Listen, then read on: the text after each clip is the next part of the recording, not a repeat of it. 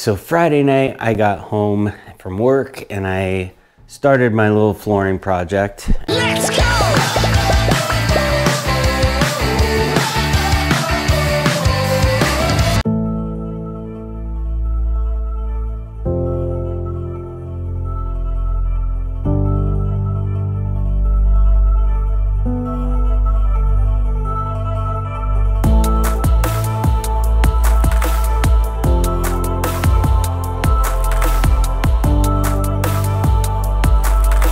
Started right back there in the laundry room, and I managed to get all the way out of the laundry room on Friday night.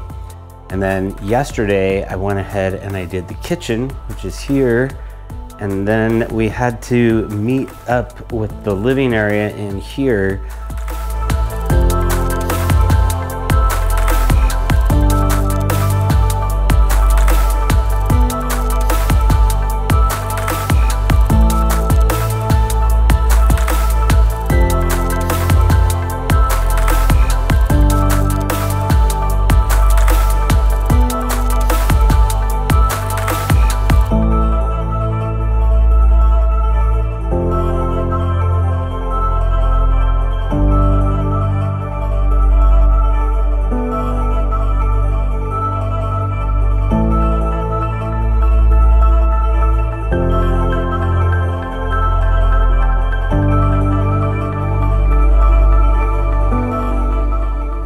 This was sort of the tricky spot right here, this wall.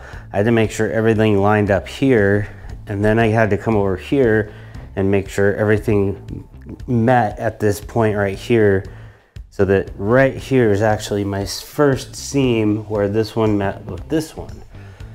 So that was the tricky part, but I got it and it's looking really good. So I've got my little workstation set up here. It's been raining off and on the last couple days, so I put up this little tent. And I've got my table saw, I got my jigsaw, I got my chop saw. We're ready to saw some stuff.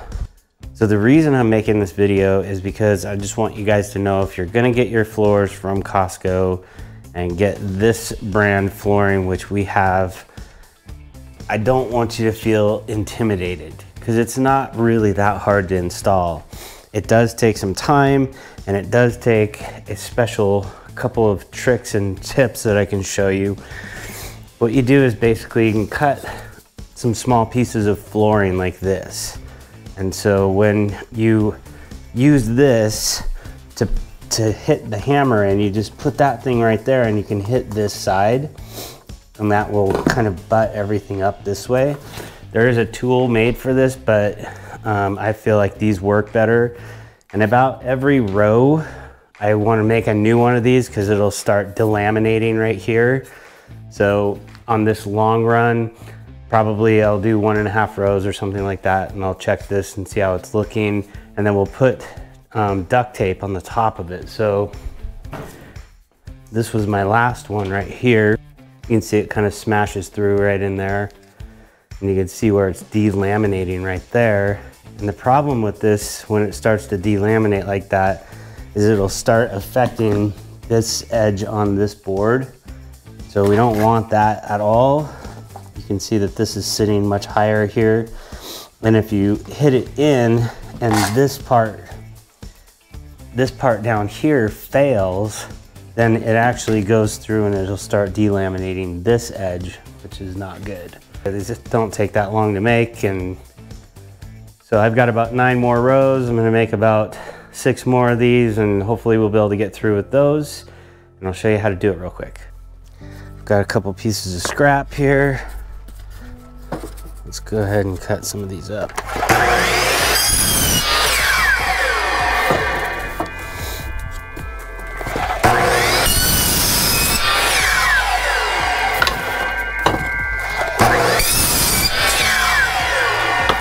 And we're gonna wanna cut off this end here because if we hit that with a hammer, it's just gonna smash.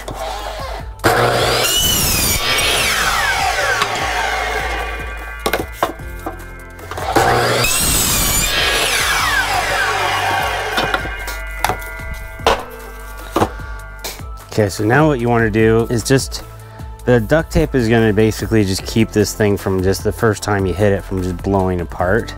So we're going to take a bunch of duct tape.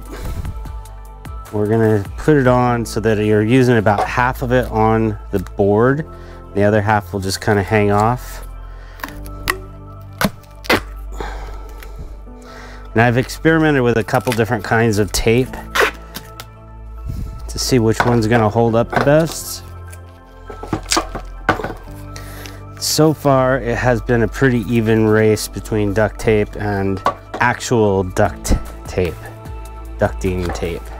I thought because that was more of a metal that it might hold up better, but it really doesn't keep that from just blowing out right away. So this will work for, you know, probably 9 or 10 boards, and then you'll want to replace it. And just watch this edge and make sure that this isn't getting smashed, and when that starts delaminating, just switch to a new one, throw that one away, and moving on. It doesn't take that long to make them, like I said, so it's worth just making a bunch of them, having them there, so you can just keep cruising along.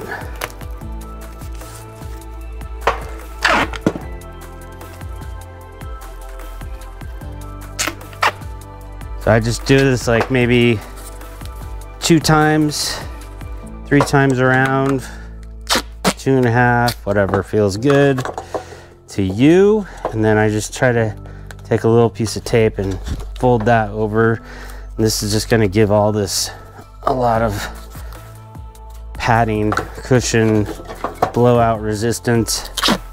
So I don't know how well you can see this, but I've got my seams staggered in 3 different sections, 3 different rows. So I've got kind of a medium piece, a really short piece, kind of in between, then I've got a full length here.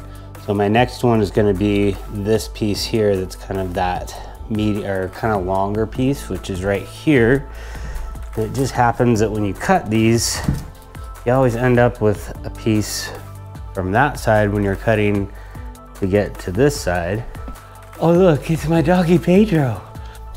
So you have these 2 ends. This end is gonna go underneath this end. So you kind of tip this up like this, and then you'll push it in, and then if you kind of wiggle it, so you see how it's a little space right there, get rid of all those spaces and wiggle it, and put it down just like that. When you get to this seam, this is where it gets a little tricky. We're gonna click this in like this and have this part right here, right next to that edge. And we're gonna wiggle it until it kind of sits. You can almost hear like a soft pop when that thing clicks in right there. So now we have to close this gap. And this is where those little hammer pieces come in. Toolkit right there. So this will slide right underneath there like that. And you wanna keep it up on an angle a little bit. So it's gonna be like this, and we're gonna tap that in.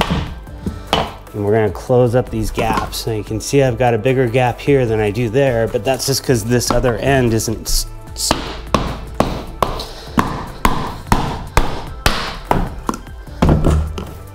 Click that in. And you'll feel it kind of start to push down, and it closed up that gap nice and even. The last little tip I wanna show you guys is that when you're measuring from here to here to get your piece that would fit in that spot, I usually lay everything out, get them where they're gonna be so that you can know exactly where this is gonna sit. And then this piece that you would wanna put here, if you flip it around so that the edge that's supposed to be over here is over here, and you measure this, you've got a little tab on the end here. So this tab is gonna take up about a little less than 1/4, about 3/8 of an inch. So when you make a mark here to show where you want to be, you can compensate for that 3/8 of an inch and just move it over a little bit, but it doesn't have to be exact because you actually want to have a little bit of space between the wall and the board. So I've been just going like maybe 1/8 of an inch over and making my mark there, and then we'll cut that, and when I bring it back, it's gonna slip right in there. I'm gonna take you guys on 1 row with me this time. So we're gonna start with this piece.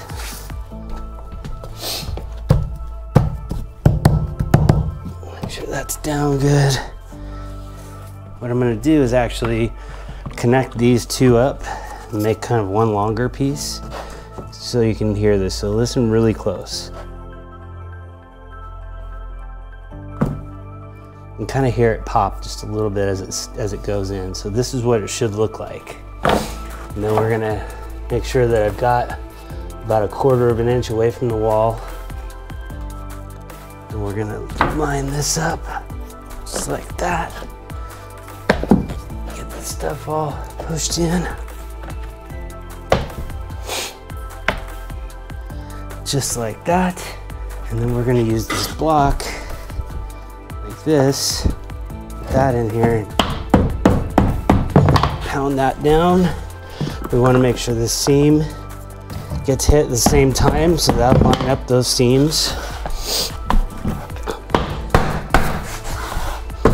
Okay, so now that board is sitting nice and flat. So we're gonna put this edge in here like this. We wanna put these guys pretty close together, and you're just gonna kind of wiggle it. There it goes, you can see it pop in there. We'll get that in there nice and snug. We'll go down here to the other end. You can see where it kind of lays back down. That's where you want it to be. And the more that you hit that, you can see right here, I'm up a little bit. So if I give this a little tap, it'll push it down. Get that thing nice and see it right there where it kind of popped in together. It's nice and tight.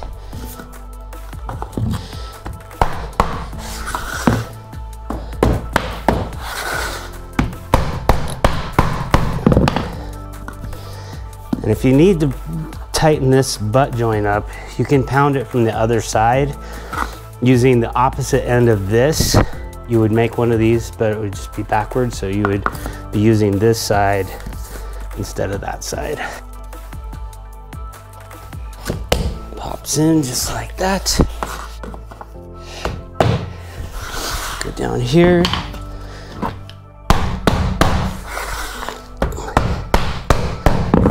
So you can see once it gets in, it'll lay flat, and you can kind of see it, that last little hit that I hit, it went kung kung, and that's in locked.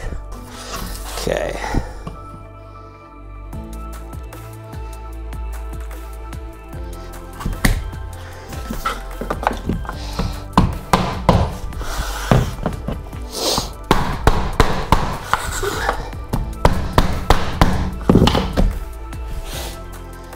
This is what I was talking about before. This piece will go right in here, just like this. And I gotta cut a little bit off of here. So what I'm gonna do is just flip it around like this, so it's the opposite end. We can use this end to create a mark. And the thing that I'm gonna do is I'm gonna make it just a little bit longer, so you can see in here that I gotta compensate for that one. So I'm gonna go ahead and just make this a tiny bit longer than it needs to be. Got my mark, and you can see where the mark is here. It's a little bit further than that because we're compensating for that little space that's there. And then when you're done, as you can see here, I've got just a little bit of space between the wall and there. So if I cut this end off, we'll flip it around and put it back in. It should be perfect. Okay, so we got our cut. And when we put this thing in,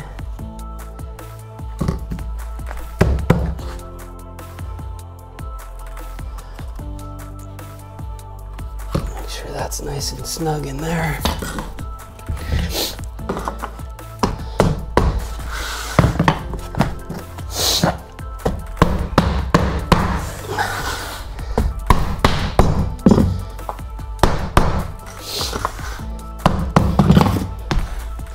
You can almost hear it when you get that final hit.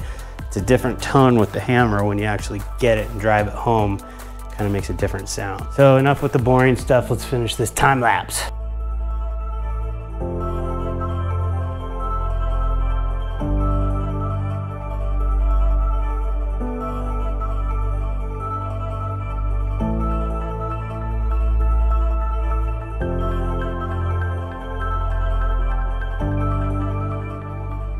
So we got the floors in, they look great. I'm super stoked the way that they turned out.